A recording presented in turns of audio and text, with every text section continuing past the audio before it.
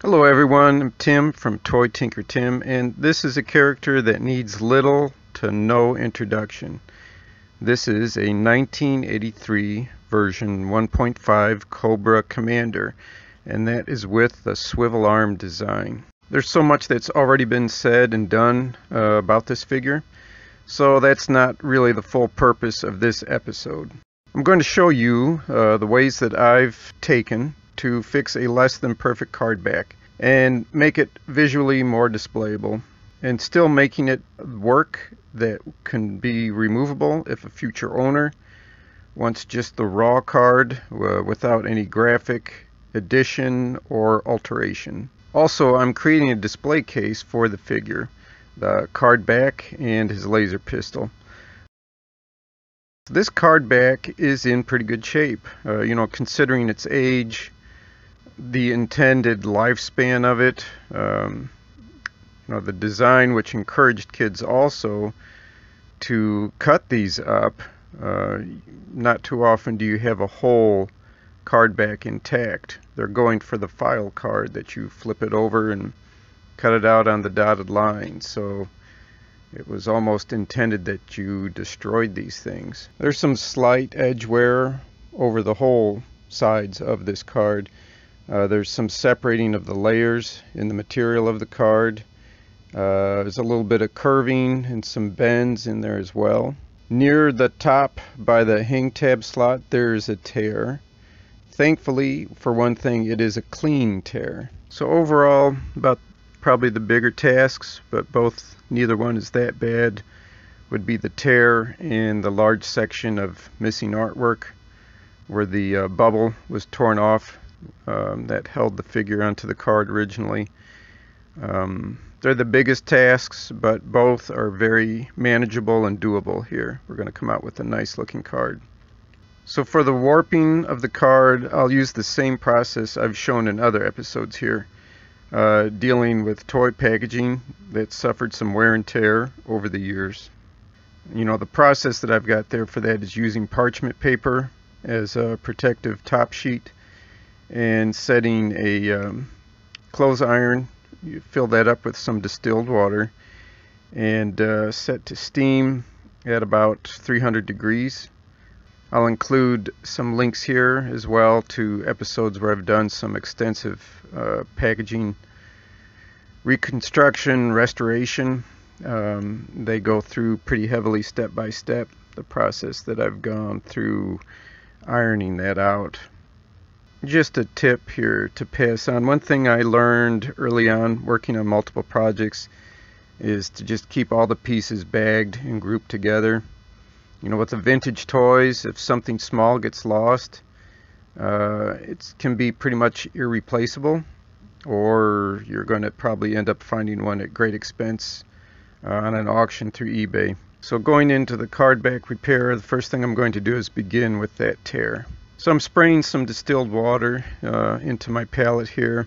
I have some white glue, polyvinyl acetate, which is archival and it won't yellow. So polyvinyl acetate, just think of white glue, a white glue. There's so many different brands and I don't want to get into branding on that. Just Google it, polyvinyl acetate, then you can make a choice on that, which brand you want to go with. The tear is at an angle through those layers of the card backer. It's actually an advantage because being at the angle, it's going to create a good bonding surface. There's more substance there to work with, and It'll be very minimally visible when it's all mended together that way as well. So I'm using a nice soft number 3 round tip brush. Wetting that in the water first, and then I'll work that into the white glue until I've kind of thinned that out a little bit here. I don't want it too thick and heavy. Using the brush is going to keep that glue only going into the areas that I'm wanting it to be applied to, so I can just keep that as clean and neat as possible. So sorry about the work getting out of camera view. At some point I'm hoping these episodes will pay enough for themselves to get a better camera setup here. So after working the glue into that tear, I'm burnishing the area down, which is also working in getting that glue mix through the different layers of the cardboard. I'm working the tool following the direction of that tear line to help blend those stray paper fibers down to the surface there. I can see on the front, especially where the black printing is, that has been had some scuffing to it. So some of the black is gone. Again, it's an easy touch-up, and I'll show you that once this glue is dry. So I'm going to move in to clean some dirt and scuffing that's collected around the tear with a kneaded eraser. So I'm checking on some of the dings on the edges here by burnishing them down. I may not need to glue all of the spots here, hopefully. After burnishing all the edges, I can see where there's heavy separation between the layers of the card and those spots that are going to require some gluing in there. So repeating the same steps of the distilled water and glue, a smaller brush this time, as I work the glue mix into the areas where there is separation.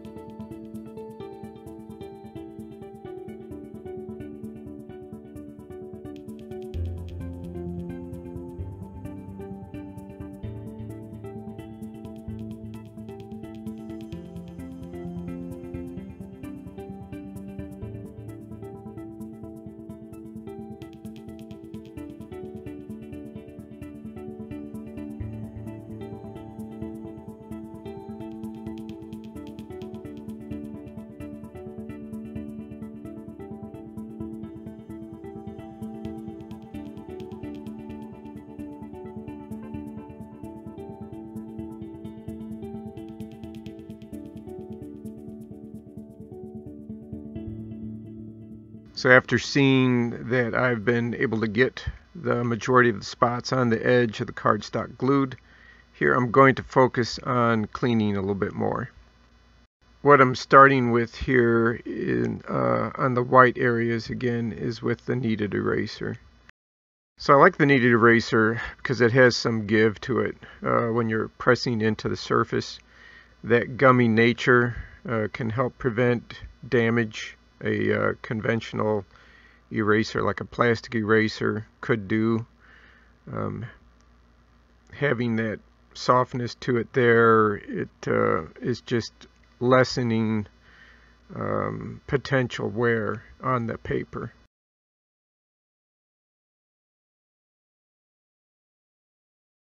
So I think at this point I've gotten the visible scuffs in the white printing area cleaned up. In the edge areas, the tear area is fairly cleaned up as well.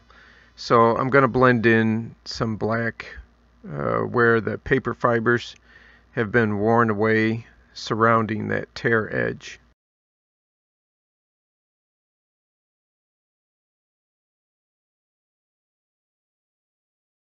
So what I'm using is this wax oil stick, and I'm not applying the stick directly onto the artwork because it would create too harsh of a color on the surface there.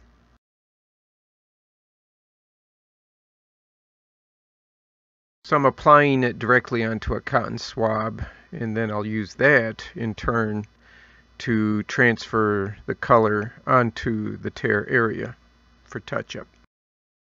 So after laying down that color, then I can just flip the swab around and to the other end here and blend, smooth out, and work that color into the tear a little bit more thoroughly.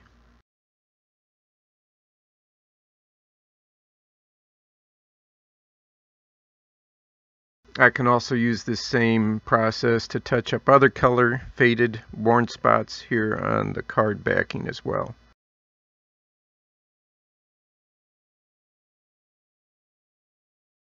There are some edge wear scuffs here that I want to address with a plastic eraser. So I'm using a metal eraser shield. It's a great tool for that. It'll keep the pressure and friction going there in more specific areas. So the design of this is, there's various die cut shapes out of this thin metal shield. So I can lay that over different areas on the artwork. It'll protect the color print from being worn by the eraser while I work on these white areas. And another helpful thing is having the plastic eraser in this pencil type format versus the traditional block looking eraser. You can work a little more easily and even. You can do it that way as well without an eraser shield. This is still going to help kind of concentrate where you're working at.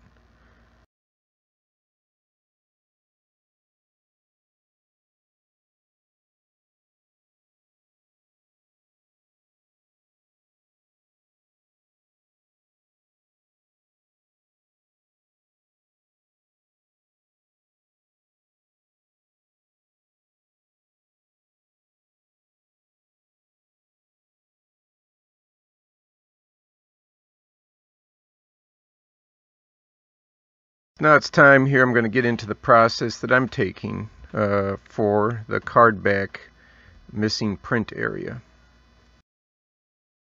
So I've started the process. I've made a scan of the original card back here and imported that into Affinity Photo. So I'm using layers to recreate the color and text along with that little blue Hasbro logo, and I can isolate and print out the area that was torn off here that I'm recreating for the card. So if you're working with Photoshop, you may want to take a look at Affinity Photo and Designer. The programs that you might find helpful, if you're working with images and design elements frequently. So what I've done here now, I've printed out my patch for the card back. It's all to scale, so I don't have to play with enlarging or reducing the image. I also made a faint cut line for myself to get the initial edge trimmed and to begin lining it up. I'm also going to be making a few coats of a fixative spray on the paper printout. That's going to deepen the color and add just a bit of a sheen to it to help it blend in with the original card back.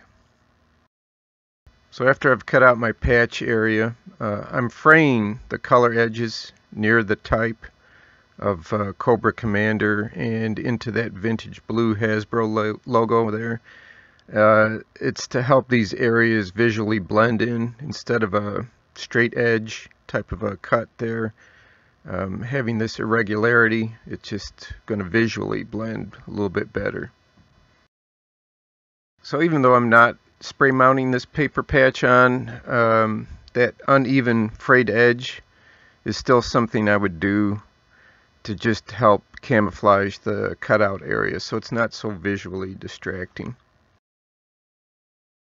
So to attach this to the card back, I'm using what's just called adhesive dots.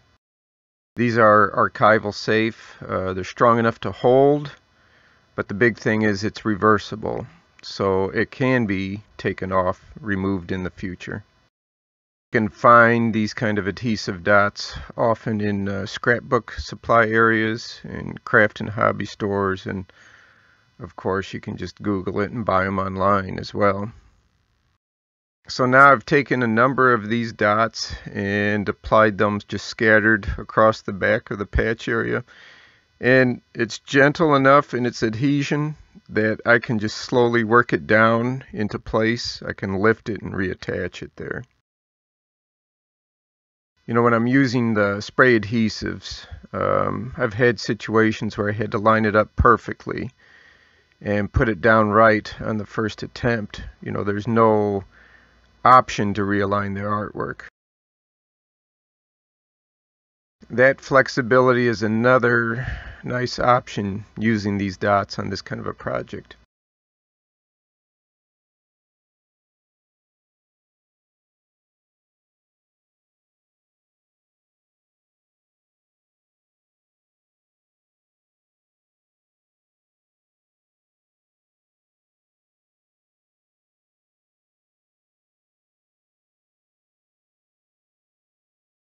So this card back will be going into a final display box, but I want an added element to keep the card flat and some additional protection from light damage.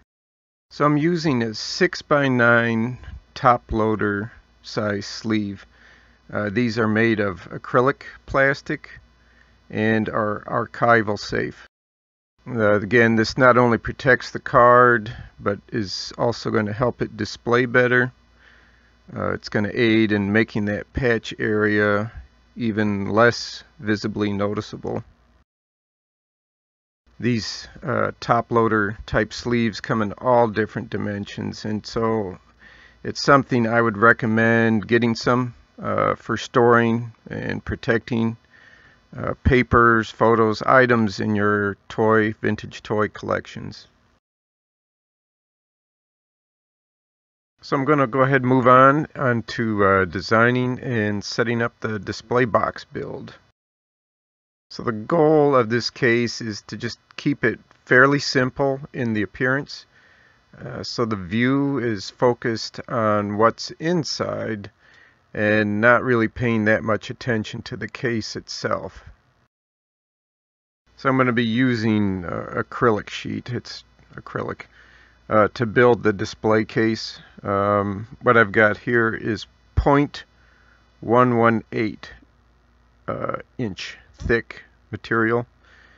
And unlike a graded action figure, my point of this build is also that a person can take the figure, accessories, etc. out to be able to look at it, handle it, and then return it to the display to keep it safe. My design on this is essentially for it to be in two sections. The base section where the items are being displayed, and a removable cover or top to access the pieces then. So coming up with a way for these two to join but not be joined in a way that's visually distracting will be a success point of this build. And then I'm also going to be using clear acrylic rods to create a force fit around the lid edges to hold the sections together. So my initial plan is to place the figure to the left of the card, but as I lay them out side by side here, I don't feel that's the best layout option because of the graphics of how your eye moves. So whether you're really aware of it or not, the artwork graphics here on the card back, it leads your eye to the right, which is where the figure is placed on the card. So I feel placing the figure on the left is going to cause a visual conflict here. So I'm starting small, really small here, by first just crafting the base the figure is going to stand on. So it's not merely going to be attached to the bottom of the display case. I'm going to be using the plastic dowel here to support and hold the figure's feet on this base. The two black dots on the plastic are from where I've lined it up on the figure's feet here to hold the bottoms into these locations here, the spots.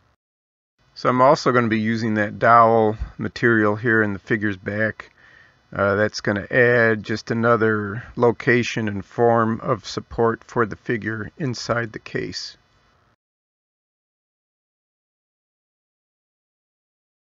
After trimming this plastic out here, the edges are a bit sharp and uneven. To get the uniformity on the edges, I'll be using a rough sandpaper first.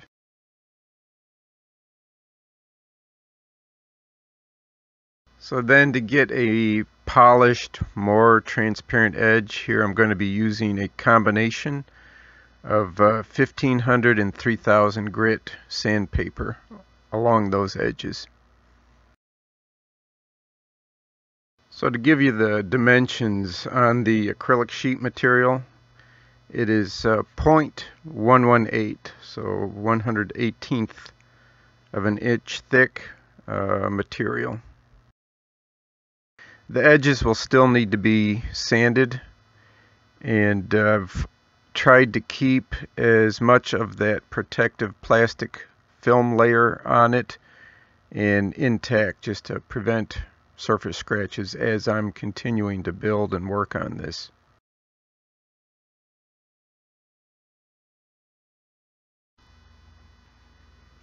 It's beginning to show here. You can see I've done some sanding on the edges of this base already. It's bringing up the transparency nicely. I'll just polish a little bit more, and I think we can call this piece good then. So my main pieces and sections are cut out now. Like the smaller piece, I try to keep the protective film on these sections in place just to avoid the scratches during the working stage here. So now I'll be working over the edges on all of the sections here, similar to the small base piece, sanding, then with a coarse grit, get that first down, and then to the finest grit sandpaper last. So yeah, there's initial design and planning for this case, but just as I'm building with this figure, some of it is kind of improvised as I go along. One of these things is that I'm considering kind of a telescopic type of setup here with the two types of plastic tubing here to go into the screw hole here in the back of the figure for that extra stability in the display case. And that would slide one over the other. One is a little tighter fit into the back of the figure, and then of course the plastic dowel. So it's just kind of one of these things where I'm going to try it and see how that goes. So the main adhesive that I'll be using throughout this project here on the acrylic pieces is this Psy Grip number 4. It's a fast set for acrylics. So I've used this solvent cement before on other projects here, and yes, you do need a needle tip bottle to apply it. The label describes it pretty well, so saying it's water thin, but it flows much quicker than just water. So to apply it, you don't put it on the pieces and then press them together. You want to set up your pieces that you're gluing together in the position that you want them to be in first. Then you run the applicator needle tip along those edges, and pretty much instantly the sections are joined. It's really that fast.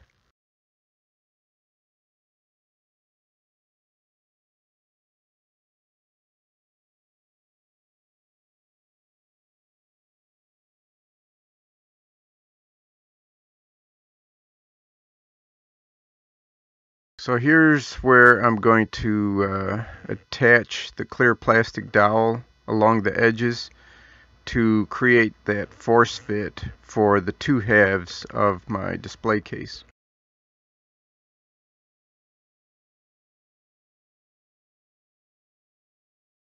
This clear dowel is ideal material here for this application because it won't visually distract much in the final presentation when you're looking at the case.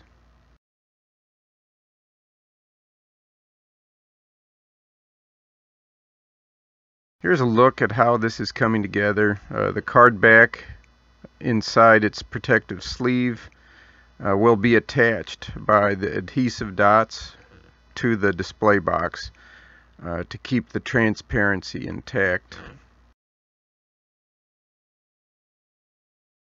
So laying the figure in by the card, I can see it's going to need a little something extra to boost it here to compete with this large dynamic graphic artwork here on the card back.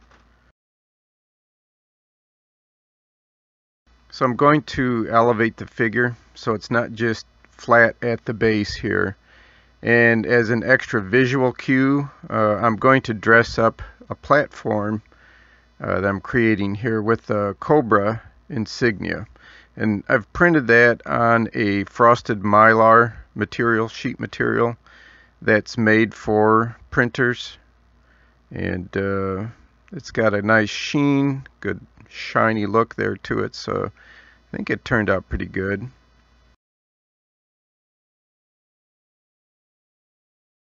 So I've printed out some various sizes to kind of experiment with here. It's just kind of on the fly kind of a thing. It wasn't part of my original design, but I'm just kind of going with it here. And I'm going to be carefully burnishing it down to force a very tight fit. And that's in an effort to keep as much transparency as possible because this is going to be viewed from the front and the back of the case.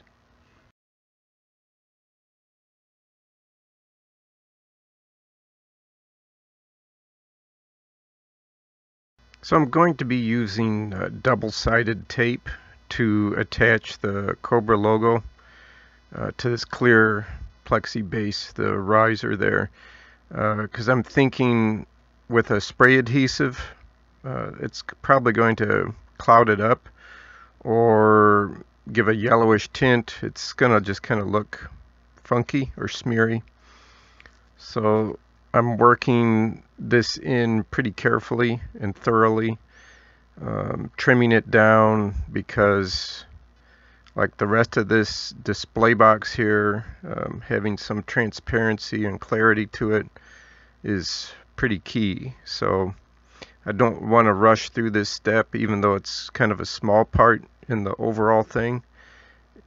Each part, having it well executed, is going to make the whole thing come off so much better.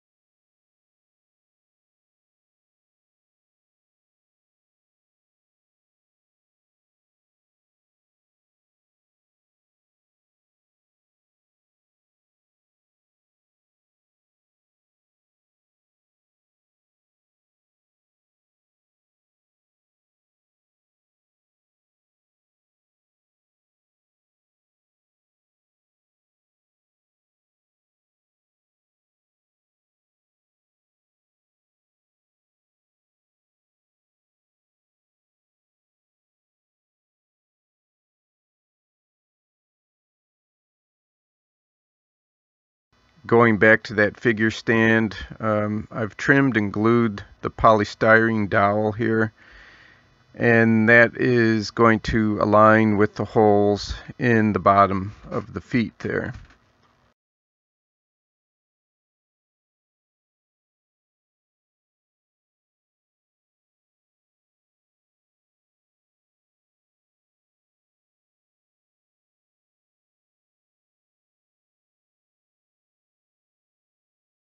And so now I've gotten the base for the figure here glued to that platform piece with the Cobra logo.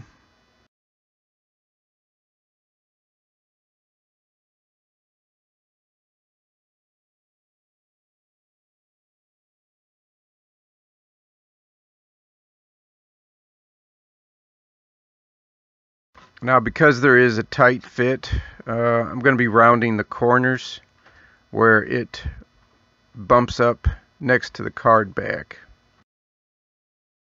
I'm using a circle template here to just kind of help guide me as I go about to round the corners here to make them a little more even.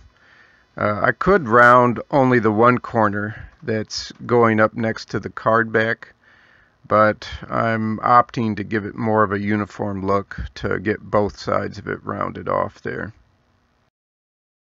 And the rounding, it's such a gradual curve there to it. I'm just going to be doing that just through the sandpaper, not actually cutting anything there with a knife. It's just sanding it down to get to the curve. So applying those adhesive dots here to the card back, the sleeve opening is facing up to the top on the card back, so if you wanted to take the card back out of the sleeve, you could, and the sleeve would still stay attached to the display case that way. So these dots do a nice job of holding the card in place, and they also avoid becoming a visual distraction. So when you're looking at the back here, just check out the back of the card. They're not really standing out to you. They're not a distraction.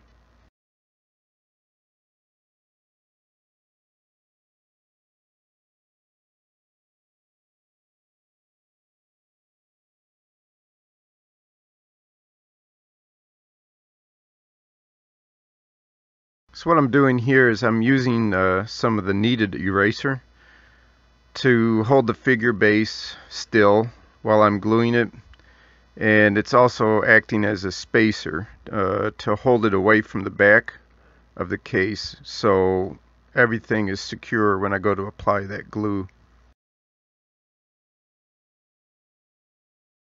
So like I've mentioned before, when that glue goes on, it's an instant set. So I need to get this awkward spot here set right because you only get it on one shot to get it.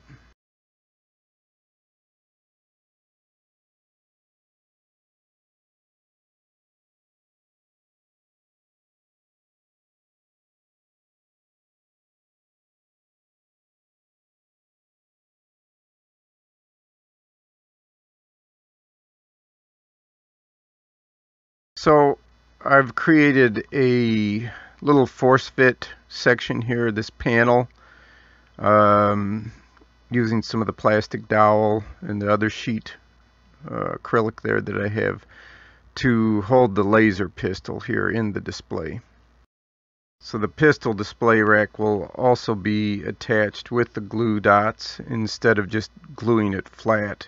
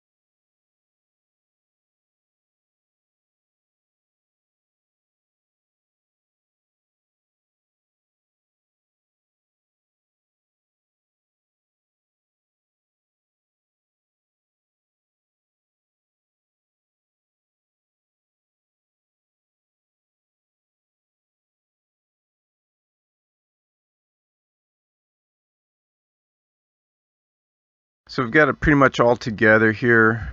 Just taking some of the detailed looks at the individual parts here, the individual that make the whole, and I think it turned out pretty well.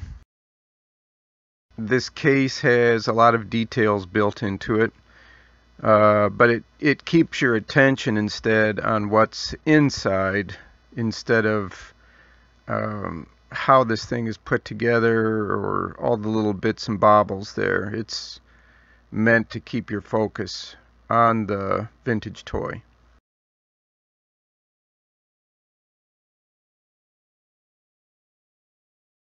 And for me, this process is having a sturdy display that's protecting the figure, card, accessories here, but it's still being able to be handled and looked at.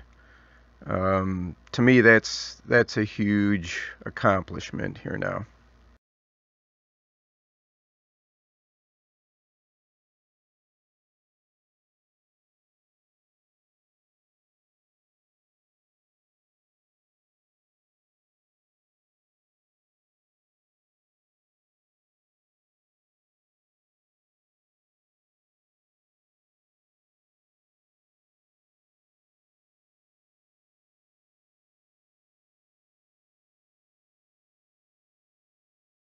This is one of those projects where I keep building and tweaking it, and then it just like all of a sudden it's just done.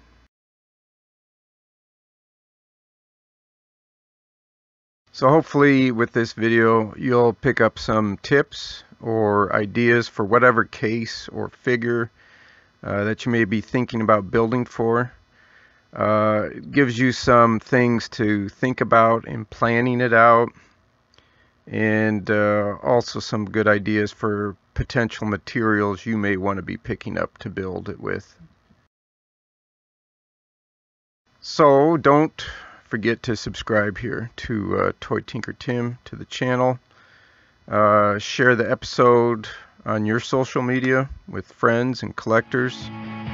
And again, as always, thanks for watching.